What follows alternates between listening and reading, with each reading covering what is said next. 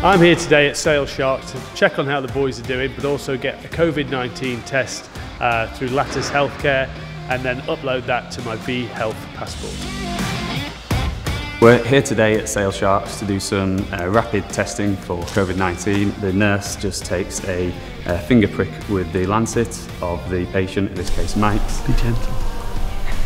Very nervous. Finger, and just to draw a droplet of blood onto the fingertip. Just a couple of drops of blood is added.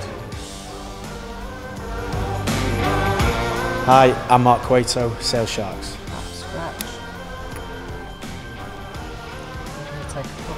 And then once we've got a significant amount of blood onto the test cassette, we're going to add a couple of drops of buffer solution.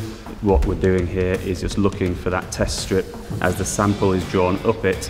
If there are any antibodies within the blood sample, it will identify those by activating the test lines. Bit of pain. Hi, I'm Tom Curry. I'm here today at Sale Sharks to do a Covid-19 test and V-HealthPassport.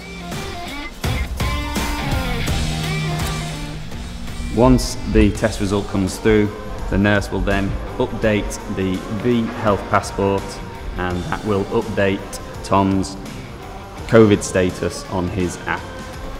V-Passport is now valid for 2 weeks, which will show that you're negative. Now, anybody that needs to validate Mike's health status can simply scan his passport from a safe distance, and it gives his validation. Hi, Lewis James Davis, CEO and founder of VST Enterprises. Covid-19 testing paired with a V-HealthPassport is key to getting fans back into a stadium safely.